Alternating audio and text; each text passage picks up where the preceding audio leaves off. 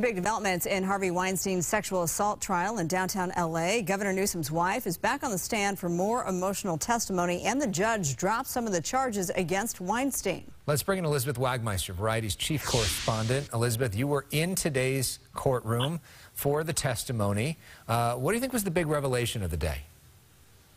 You know, the big takeaway from cross-examination today is that Weinstein's defense team brought up a series of emails. They were trying to indicate that Jennifer Newsom had remained in communication with Harvey Weinstein after this alleged sexual assault and rape. Now, Jennifer Newsom, who is, of course, wife to Governor Gavin Newsom, she said on the stand that it was all just business, that she is and was a filmmaker. Harvey Weinstein was the most powerful person in the industry then, and she wanted to control the situation, and she felt like this was her way to do it by remaining in contact and having a cordial relationship with him. Yeah, someone say that sounds like victim shaming. Since you were in there, in that courtroom today, describe the emotion. What was that like? Because we know that it got very emotional yesterday. Was it very much the same today? You know, it was, Marla, but not until later in the day. You've probably read the reports from yesterday, as you're referencing now, that it was incredibly emotional, a lot of tears, sometimes hard to understand her yesterday during her testimony when she was describing this alleged incident. Now, today, she was really very composed in just answering the questions that were being shot at her from Weinstein's defense. But every time that details of the actual alleged assault came up, she got very emotional. And in the last hour, on the last few questions, when the prosecution was redirecting and asking some questions specifically about the assault, she got very emotional and was sobbing. In fact, when she ended her testimony, which, by the way, was nearly 2 full days on the stand, which is a long time, she left the courtroom and was sobbing as she walked out of there. You have some reporting on Governor Newsom's whereabouts during all this.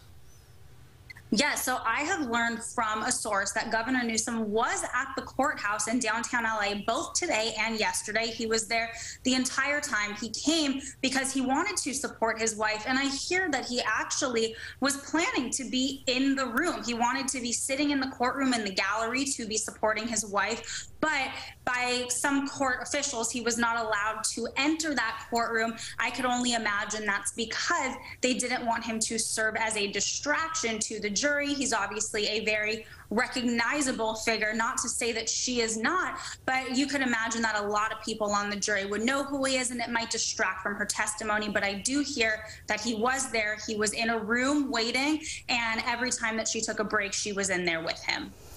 We know that, as reported, that some charges were dropped against Weinstein today. How big of a deal is this, given that he's already in prison serving time?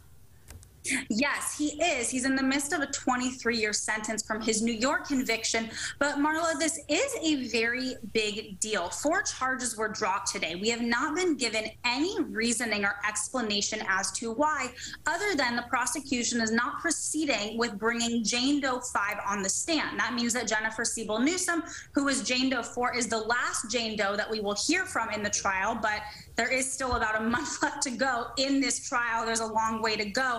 But this is a big deal because Weinstein before was facing 11 charges, which totaled to a possible maximum sentence of 140 years.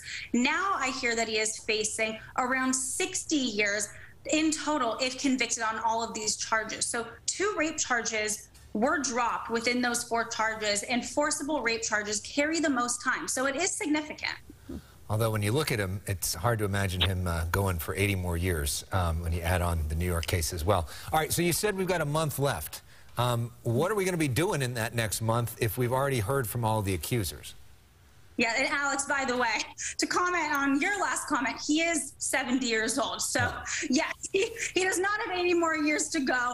But the next month, we still are hearing from some more witnesses, not Jane Doe's, but some uncharged witnesses who the prosecution plans to bring on the stand to help establish a pattern of behavior. We know that one of those women is going to be Harvey Weinstein's former assistant from Miramax, who allege attempted rape from the 90s at the Venice Film Festival. Her name is Rowena Chu. She'll be taking the stand. And then the prosecution, at some point in the somewhat near future, we imagine will rest their case. And then we still have the defense's case, which will be much shorter than the prosecution, I imagine. But still, we have ways to go. And mind you, in a case that has been this long, it's likely going to take the jury a fairly long time to deliberate as well. Okay, well, as you said a month ago, that means we'll have to have you back. Yeah, more time to talk to you. Exactly. Variety's Elizabeth Wagmeister, thanks so much for being with us tonight. Thank you both.